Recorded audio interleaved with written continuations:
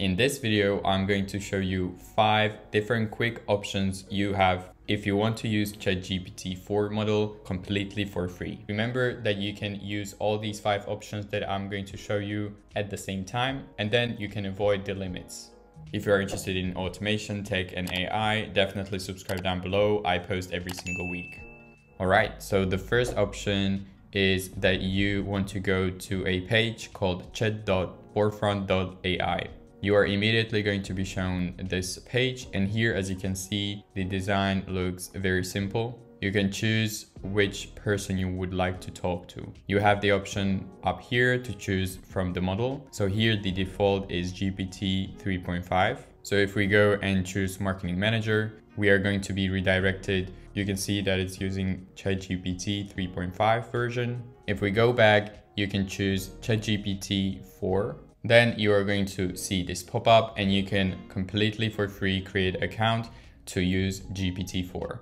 I'm going to click on sign up. I'm going to use my Google to sign up in this case. And with just 2 clicks, I'm ready to use ChatGPT-4.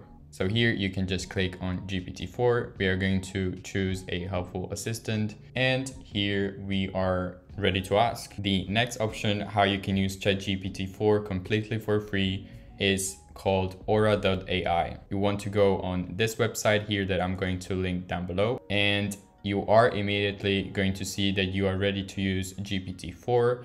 But again, what you have to do if you look down here is that GPT-4 is only available to registered users. Sign in here to start using it. If I am going to click on this one, I'm going to again use my Google, and just like that, with 2 clicks, I'm ready to use ChatGPT-4 completely for free. You are going to be redirected to your dashboard, but if you go back to the page aura.ai/openai/GPT-4, you are right now ready to use ChatGPT-4 completely for free. The third option how you can use ChatGPT-4 completely for free is called po.com. You just simply go to this website, po.com, and you are going to be immediately redirected to create an account. I'm going to hit and continue with Google, and just like that, with 2 clicks, I have my account created. I can right now go on the left side and click GPT-4, and I'm ready to type my prompt here. The fourth option, how you can get ChatGPT-4 for free, is to go on this website called accounts.net.dev. You are again immediately going to be redirected to create a profile. I'm going to click on Google once again. After that, I am asked to fill out my phone number. So the phone number was used to verify my identity because they sent me a code that I had to type down in the app. Here again, I can close this one. I am right now able to use ChatGPT-4. If I go to the model drop-down menu, and I am going to choose GPT-4. I click on it. I can adjust additional settings if I want to, and I'm ready to write my prompt here.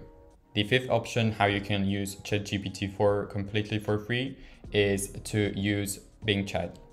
You will need to download the Edge browser, and then when you open the Edge browser, you are going to have this small bubble on the upper right corner. If you click on it, you are going to be able to use Bing Chat, which uses ChatGPT-4. Now, Microsoft has announced before that Bing AI uses ChatGPT-4. But if you want to make sure that you are using ChatGPT-4, click on the more creative and use this one, because this one has been confirmed 100% that it uses ChatGPT-4. The second option, how you can use Bing AI, simply just go on bing.com, and here you can see that in this menu up here, we have a chat function. If we click on it, we are going to be immediately redirected to use Bing AI, which uses ChatGPT-4.